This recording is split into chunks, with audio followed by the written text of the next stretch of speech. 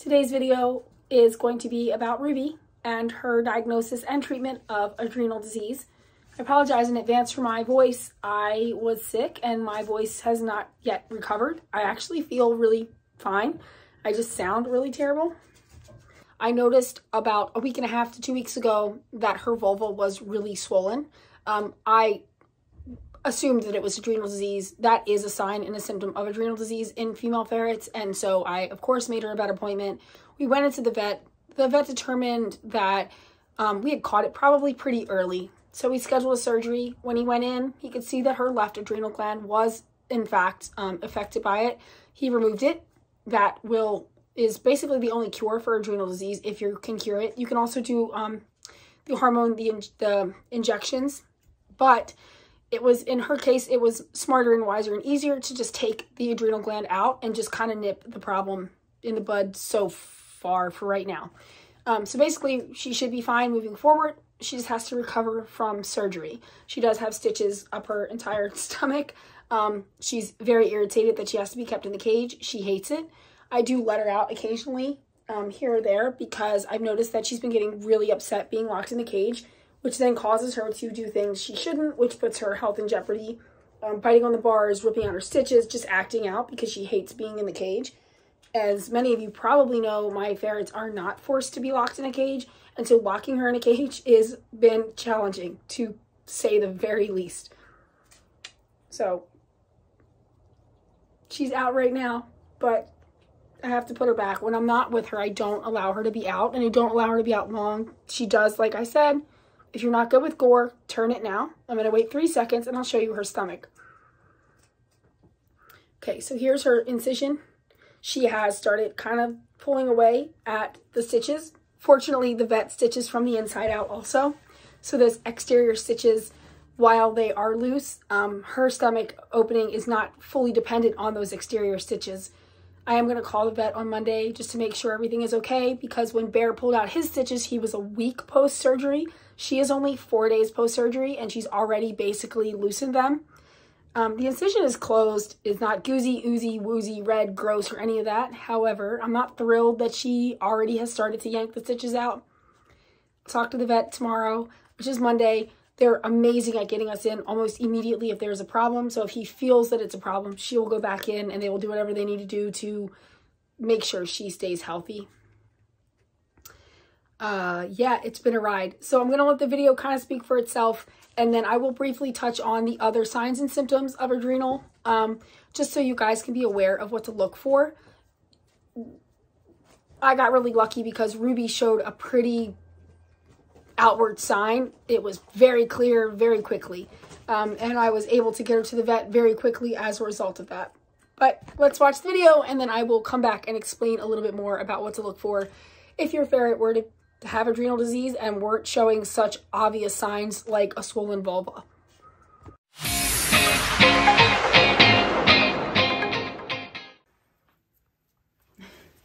Don't get in there. No. Come here. No, don't get in the cabinet. No, ma'am. Okay, so tomorrow Miss Ruby here is going to go in for surgery. She is having some problems with her adrenal. You see how swollen her vulva is?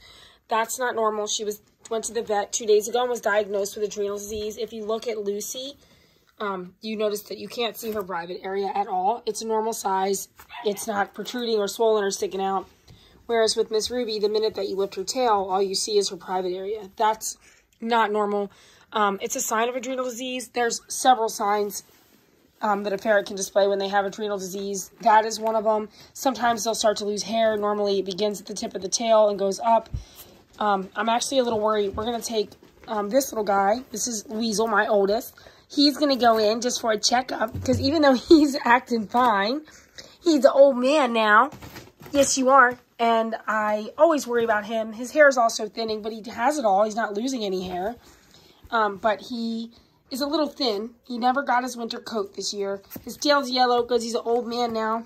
I don't know if that's what that means, but the older he gets, the more his coat gets lighter and changes color. He was dark as night when I got him. So we are going to be taking him to the vet just for a checkup. But Miss Ruby Jane is going in tomorrow for adrenal gland surgery so we can fix you up, right, my lovey? As soon as I noticed the swelling, I took her to the vet. So this hasn't been going on very long. The vet seems to think we caught it pretty early. It's unfortunately not a very uncommon situation in ferrets, particularly the ones that come from breeders like Marshall Farms or places where they mass produce ferrets in large quantities, not in the greatest conditions.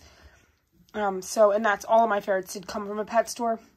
Some I got from other people who couldn't take care of them. Some I got before I knew how bad Marshall's Farms was. And at the end of the day, I love my babies. I can't, I wouldn't train them for the world, but I also feel strongly that it's my responsibility to make sure that they receive all the care that they need and deserve. Isn't that right, Goofy Doofy?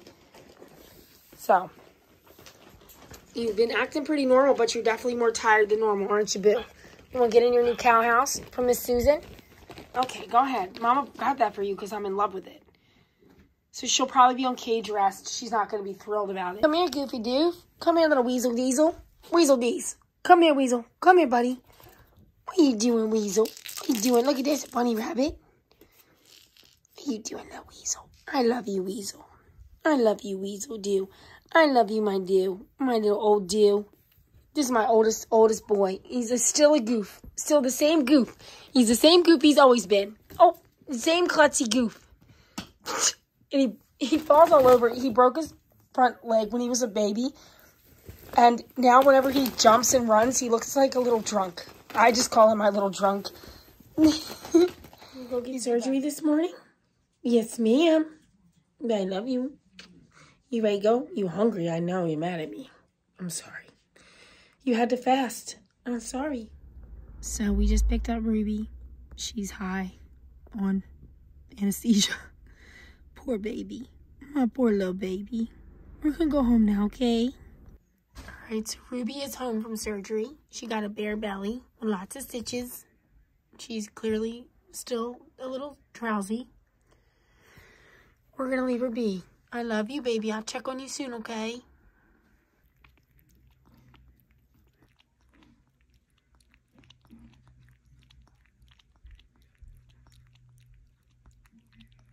Ruby.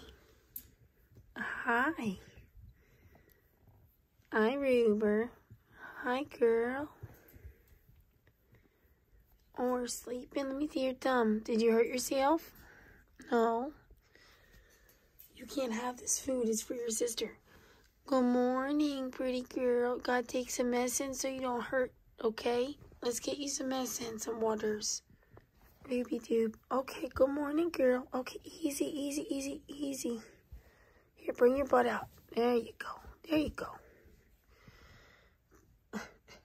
I know you're upset. It's okay. I'm going to get your medicine, okay, so you don't hurt? Good morning. Good morning, babies. What are y'all doing? Good morning. You ready to come out and get some breakfast? All right, we gotta feed your sister, get your sister her medicine. All right, let's get you some breakfast. Let's check on Sissy. Hey, Sissy. Hi, little girl. Are you going crazy in there yet? I'm gonna come get you. I'm coming to get you. I know you don't want to be in there. I understand. I do, and I'm sorry. I don't make the rules, and half the time I don't follow them. But in this situation, I gotta listen. I know. I don't like it either. Listen, here. Look, I got some in water and some not in water. And I know that you're going to take it all in your room. So let's just only take the dry stuff in our room, okay? I do see you because you're so stinking cute. What, Bear Bears? You don't have to get medicine today, but you have to get medicine tomorrow. I know. All right, let's go get Sissy. She's very upset with me. Hi. Hi, baby. Did you take any of your stitches out? Can Mommy see your tummy? Oh, not too bad. You pulled him out a little bit. Shocking. Listen. Okay. I know it. I'm sorry. I know. You're not supposed to take the stitches out, Dingy. Yeah, you can't take the stitches out. I know you want to get out of there. I know you don't like the cage. I don't think you've ever really been caged very long. Let's get your medicine and get some breakfast. You can't run around, baby. Hold on. Take her just wanted some breakfast with her brother. What? I know you don't like it. I'll get you your breakfast. Hold on. I'll get you breakfast. Hold on. I know you don't like this breakfast. All right. So she has to get lots of medicine. 4, actually, to be exact. She does actually really good, much better than the boys did. Whenever I have to give Weasel or Bear any medicine, it's like fighting a alligator. So, let's see. This is her pain medicine, which I like to give her first because I don't want her to be in pain.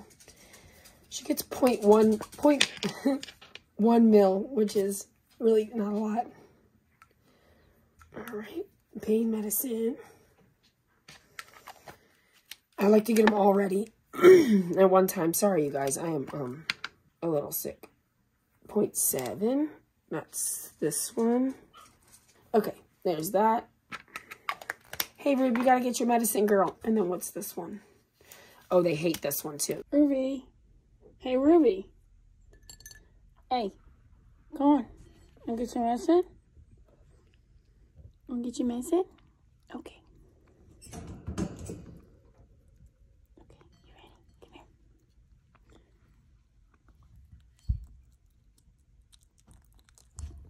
I'm sorry. Here.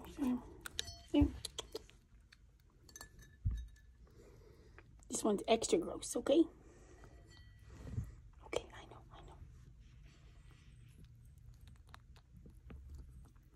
I know. Here.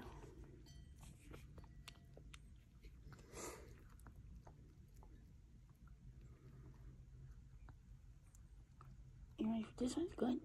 This one's good. This is good medicine. Look, this one's good. You like this one?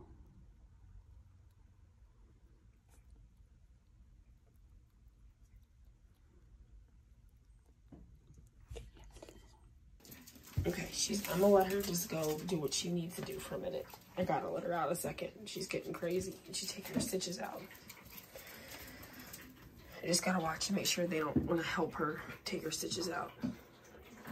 Don't be gentle with her. She's going to get a drink. She's going to the bathroom. You can't get in the drawer, baby. We've been through this 3,970 times. Thank you. Okay. Don't go underneath the sink either. Ruby dude, come here, babe.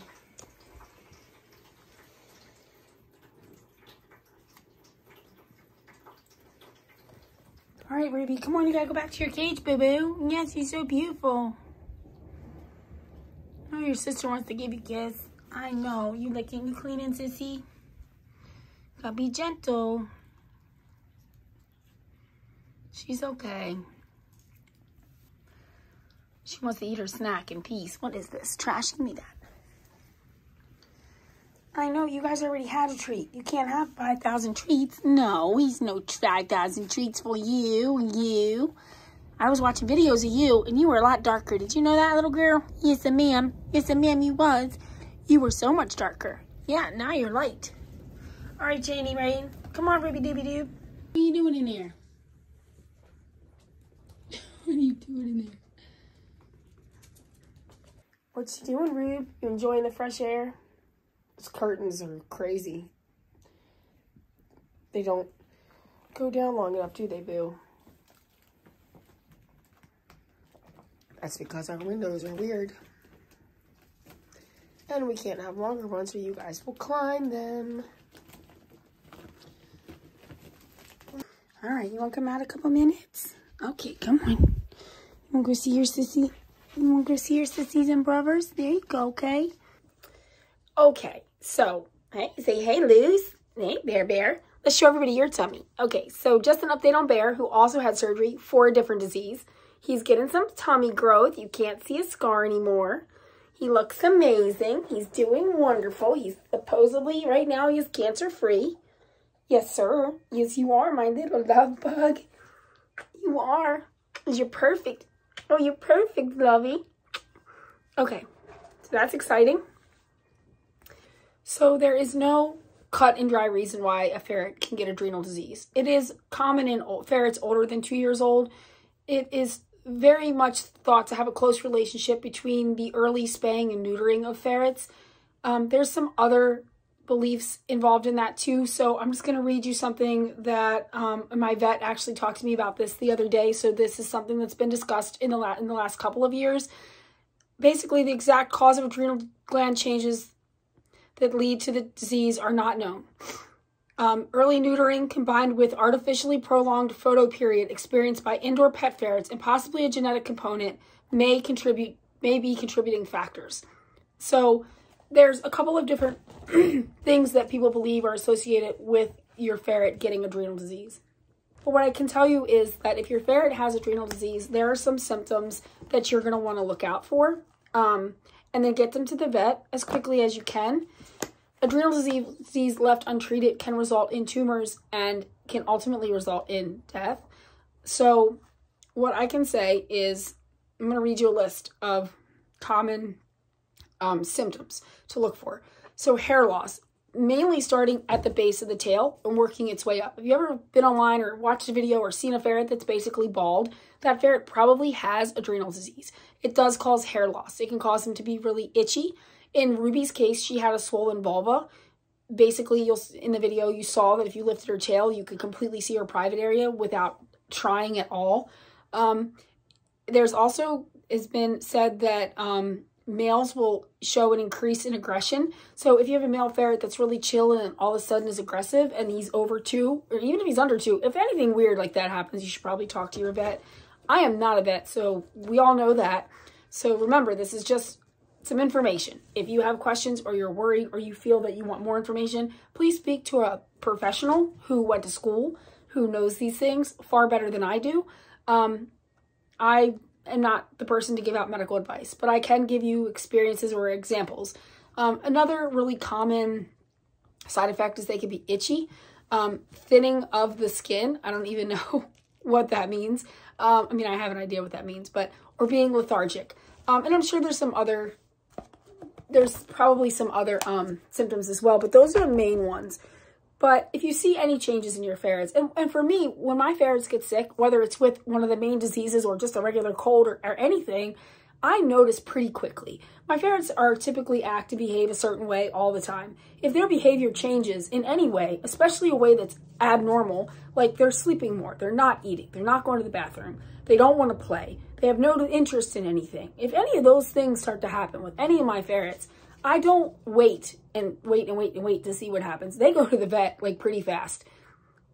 Ferrets, like lots of animals, are really good at trying to hide their illnesses. Ferrets also, in my experience, when they're sick and they go downhill quickly. So for me, anytime I see anything different, abnormal, not anything changing, if it lasts longer than a day, like, we're going to the vet. Sometimes if it's something that's really glaringly obvious that something's wrong, they go to the vet that day. Like, I don't play with them and their health because it terrifies me to think that if I wait too long, it could be too late to help them. I know that probably sounds traumatic. I love them so much, and I just know that their little bodies can only withstand so much, and that things can happen really fast and really quickly. I've been really fortunate, or I'm just neurotic, I'm not really sure, but I do take them to the vet anytime that I even remotely think that one of them is sick. And every single time that I've done that, I've never been wrong. My vet probably thinks that I'm crazy, but he assures me that he doesn't, because they always end up having something wrong with them when I do take them. Anyway, Ruby's going to be okay. Everything is okay, but I did want to share our experience with you guys because I think it's important. Ferrets are fun and they're awesome and I love them and I would never trade them for the world. There's a whole nother side, and when they get older, they can become very, for lack of a better word, kind of high maintenance when it comes to their health. I'm at the point now where I'm getting ready to start taking Weasel and a couple of the other older ones to the vet. Instead of annual checkups, I'm about to do biannual checkups, so twice a year. And if I need to, I'll do it 3 times a year. They're just getting older, and things, like I said, change really quickly, and they're really good at hiding things. Right now, Weasel looks like he's acting normal, but my gut tells me that he needs to go and have a full checkup. Just something in my gut just doesn't sit right now. There's not showing any kind of outward signs. His hair is really thin. He eats like a pig, but he never gains weight. He could be fine, but I want to know for sure. So he'll be going to the vet soon here to get a checkup, even though his annual checkup isn't due for a couple weeks, actually probably a couple months. Anyway, you know, they're my babies. They're my babies. But I hope you guys have a great week. I, again, apologize for this pain in the butt voice. It's so annoying. And I will see you guys next time.